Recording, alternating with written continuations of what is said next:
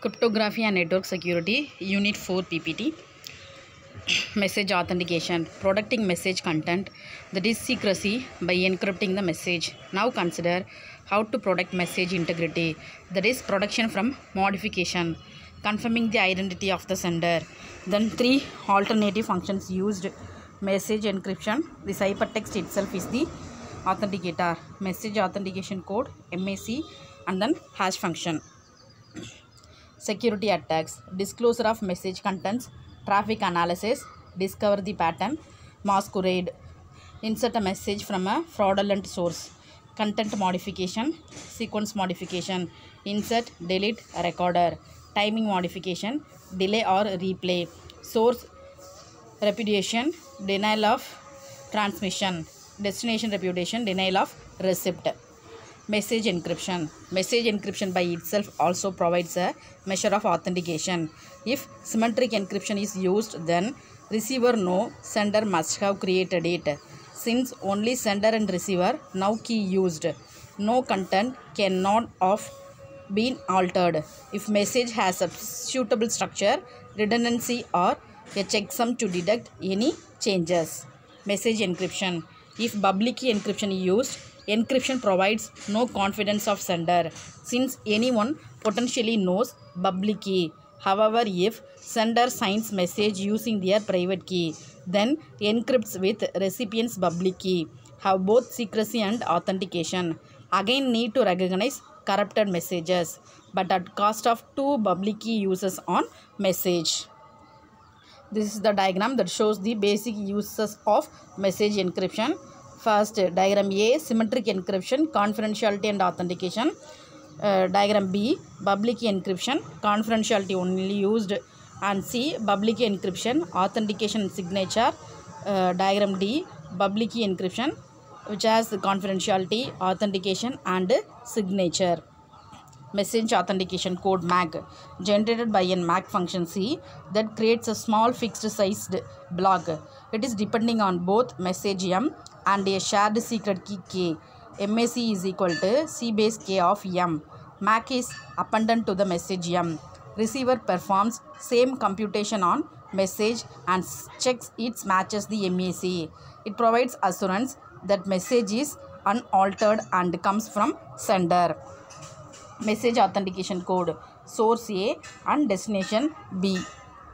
Message authentication codes can also use encryption for secrecy. Generally use separate keys for each. Can compute MAC either before or after encryption. Is generally regarded as better than before. Why use a MAC? MAC is much less expensive than encryption or decryption. Sometimes only authentication is needed. One end with a heavy load, check MAC selectively. MAC properties. A MAC is a cryptographic checksum. MAC is equal to CK of M.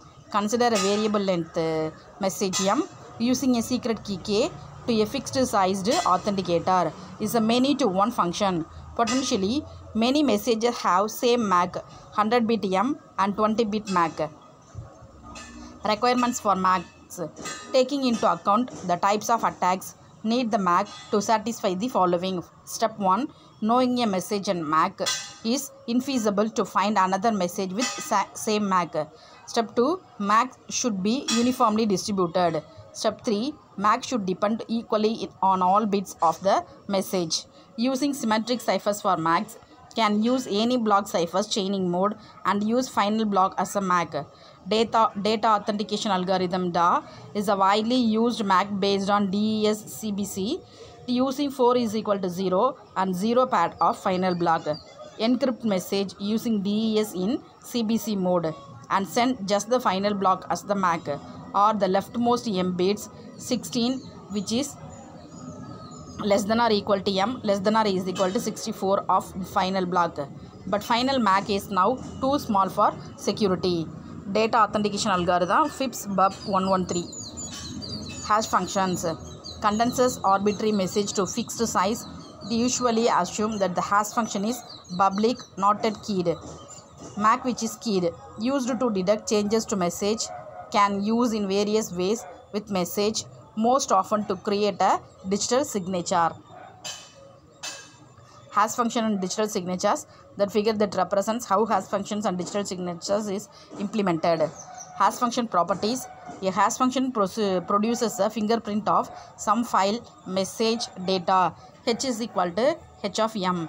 Condenses a variable length message m to a fixed sized fingerprint, assumed that to be a public.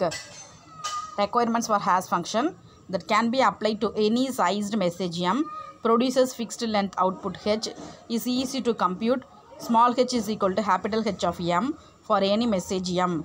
Given h is infeasible to find x s dot t, h of x is equal to h, it is a one-way property.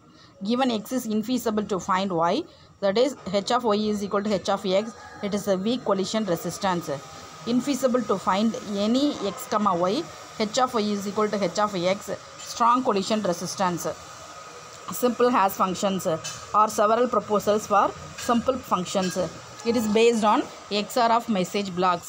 Not secure since that can manipulate any message to produce a given hash. Need a stronger cryptographic function.